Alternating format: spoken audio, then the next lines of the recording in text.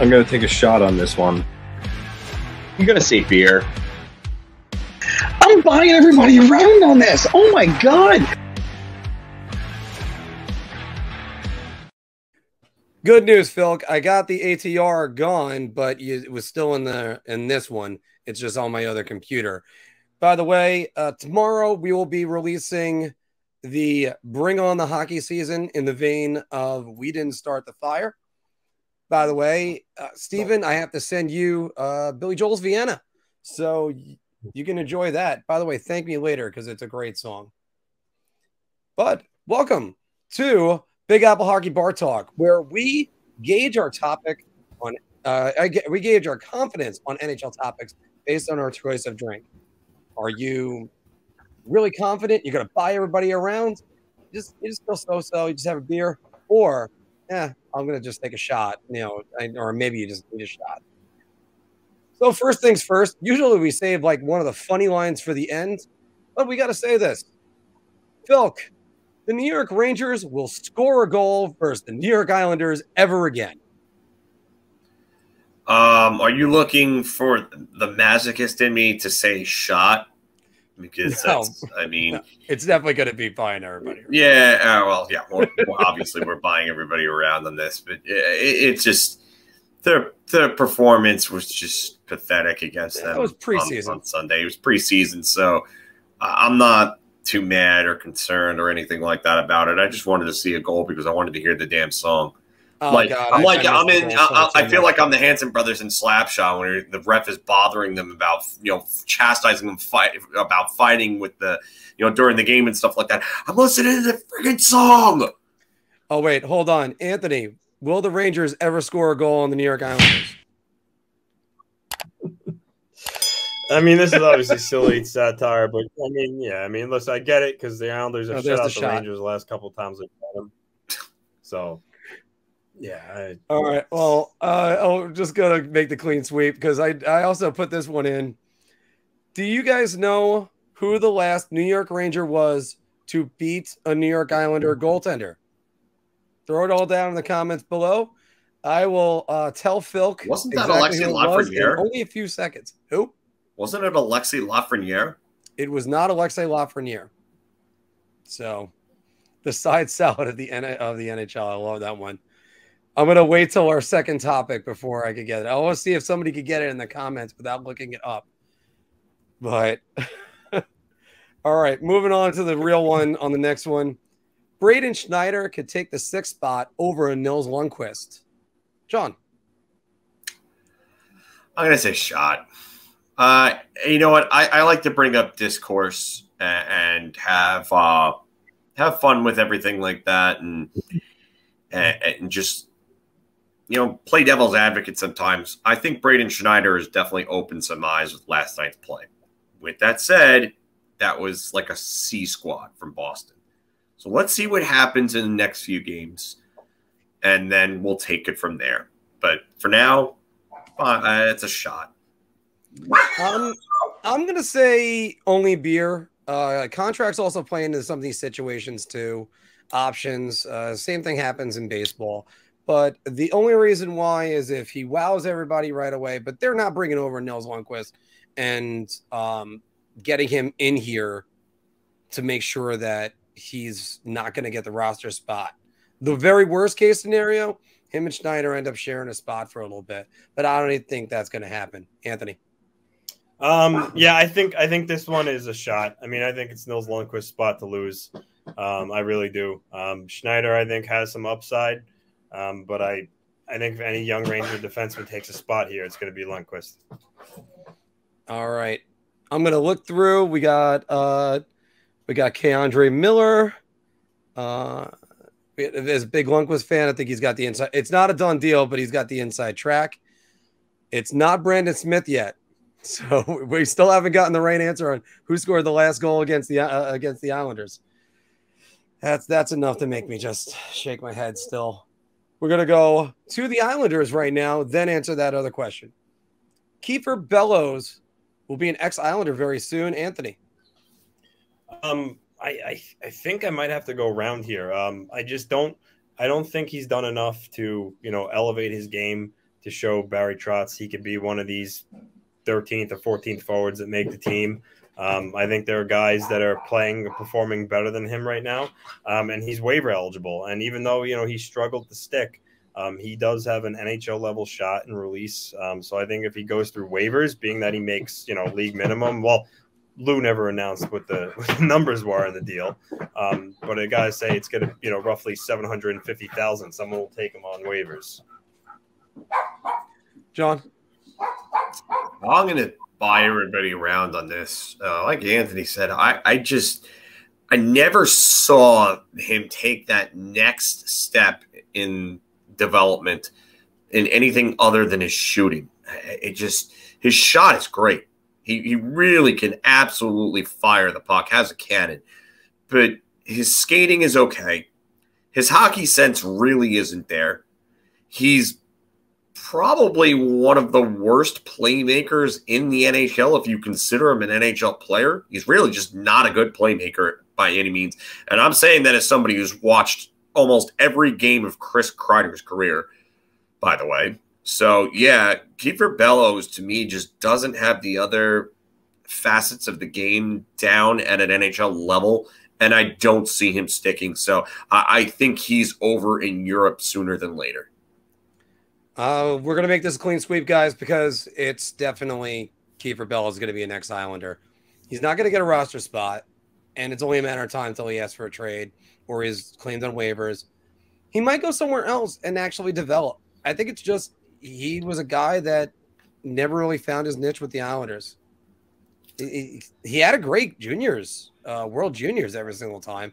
If you look back at the best Olympic moments or the best Team USA moments in one of my first videos, Kieffer Bellows is on every one of those.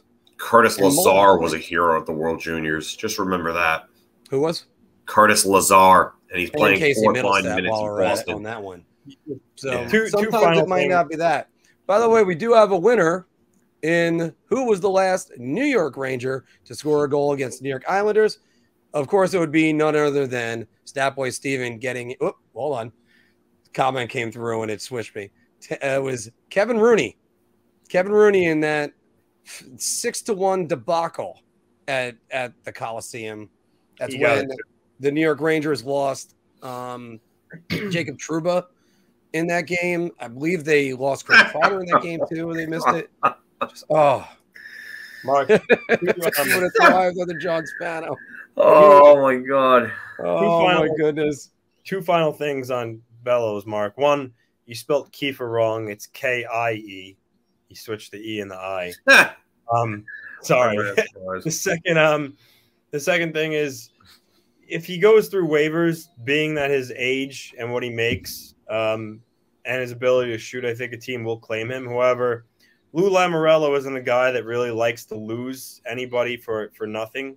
So if the Islanders do decide he's not going to make the team, I wonder if he just tries to trade him to another team for, a late round pick or an equally struggling player at like a different position, maybe. But I don't know if he'd want to risk losing him for nothing. Yeah, I think that could happen too. And by the way, as I kind of look at it with his name just now, first off, I should know how to spell Kieffer with all the years I was watching 24. But on the other hand, I go with the Office Space sign. Naga, not gonna work here anymore anyway. Samir Naga, not gonna be working here anymore. Yeah, it's why is Kieffer not on the Islanders? Because he bellows. So anyway, yeah. See, it's kind of like blows, except anyway. So all that news that came Play the out, cricket sound. well, actually, we got it right here. Just throw that in. Yeah. All right, but moving back, all the news that came out last week of our favorite topic over the summer, Jack Eichel is right to have hard feelings with the Buffalo Sabres. Mr. John Filkowski. What are you all drinking? Because I'm buying everybody around on this one. It just what they did to him was stupid. Kevin Adams, and I've said this for months and months now, has made this personal. Instead of trying to facilitate a hockey deal and getting a headache out of his hair and out of the organization and trying to do what's really best for the team, he's really just dragged Jack Eichel through the mud. And there's no reason for any of this. There really isn't. And to a point before that, Anthony, you were talking about, well, if with Kaprizov, you said that they weren't going to get enough value for Kirill Kaprizov. Anytime you trade a superstar player away, there's never enough value going in return for said player. There very, very, very rarely are there ever fair value returns for superstar players. And Jack Eichel is not going to be an exception to that rule. He wants out. He's pissed off at the organization, as he has every right to be. And they're mishandling this whole situation. Kevin Adams has tanked his value. So instead of doing something and letting them have the surgery or just trading them away to a team that will deal with it, Kevin Adams has dragged them through the mud and made this a big, gigantic problem. So, yeah, he has every right to have hard feelings against the Sabres. And any player that refuses to sign there or a player that wants out afterwards has every right to feel the way that they do, because Kevin Adams is not just a front runner for the Peter Chiarelli Award. Kevin Adams is the front runner for the I need to take a hike and never be involved with hockey again award. It's and by the way, I'm gonna go and buy everybody around as well. Which, by the way, it's always good to run into me. I was buying lots of drinks on Sunday, but it's just this. You got to be kidding me the way they're treating this guy. This guy is supposed to be your franchise. And again, I know he's disgruntled. I know he wants out. I know all this other stuff, but come on. You just now, like you just said, you cost him. Hey, Gene, by the way, you just cost him a spot on Team USA. So now it's not even just about him at the NHL level. Now you're impacting the Team USA and this guy's dream to go play in the Olympics and represent his country. And they stripped him of his captaincy. So you're basically saying you're going to trade him. How much more do you want to do? You want to take pictures of him in the shower or something? And leak that on the internet? This is humiliating and degrading. And it's unbelievable. If the situation, it's just terrible. End this. The fans deserve better. Never mind the player, never mind the organization. The fans deserve better. And if he was a New York Ranger, I'd be going nuts right now. I'm already going nuts. Anthony, please stop me from talking. Shot. No, round. Kidding. I mean, for instance, I don't think he has hard feelings about being stripped of the sea. I really don't think he cares about that. I'm sure she understands he doesn't want to be there. A team needs a captain and it's there. I think the issue that he's having is that even though it's in the CBA where the team gets to dictate medical procedures, they should just let him have the surgery that he wanted. Just give him the power to make his own choice in that regard. He's not going to be part of your team, for long anyway. You might as well just let him do it and then send him on his way. But how they handled this is wrong. I could see. Here's what I could see. If Jack Eichel was content with Buffalo, and this was never a thing that he was going to be traded, and he loved it there, I could see Buffalo saying, all right, well, no, I want you to have this surgery because you're a big part of our team going forward. But the fact that he wants out and everyone knows it's going to end, just let him have the surgery. And listen, I understand that, this surgery has never been performed on an NHL player, but, it's his body, his choice, right? I mean, that you hear that term used. They should have just let him do it. And they're just playing hardball and sticking by the rules to a T, in the sense, oh, well, it's in our contract that we have the right to determine. Their team doctors say no. So this is just going in circles now, guys. It's I don't see an end to this in sight. I really don't. It's clear that it's starting to look like he possibly may not play this year, because unless the Sabres wilt on his choice to have a surgery, I don't see how or why or it will. It's unfortunate for all parties involved.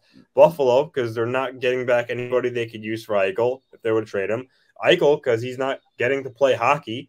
So everybody loses here. And I just can't believe it really dragged on this far. I really don't. It's like trying to sell a car or get rid of a car that you know is going to need work, and they're still expecting you to pay sticker price from when it came out of the factory for it.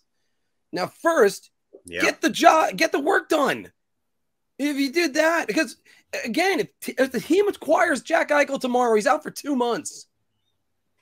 It's ridiculously stupid. This is obviously I mean, and you know what I really want? I really do want Kevin Adams to lose this trade. Whoever he trades him to, he gets nothing. Yeah, you get nothing. Good day, sir. Yeah, I'm with you on that. And another thing that Kevin Adams has done is to bring up Dave's comment here about the Kings are the only other team that has anything worth facilitating a realistic trade for Eichel, aside from the Rangers. They moved on. Kevin Adams played his hand so poorly that every team that was in on him has basically moved on and made their contingency plans for this season. So now what he has to do is go back to the situation again next summer and hope that he can get something done before that no movement clause kicks in. Because whatever leverage he had left at that point, if that no movement clause kicks in, sayonara, it's on. It's gone. It's over with.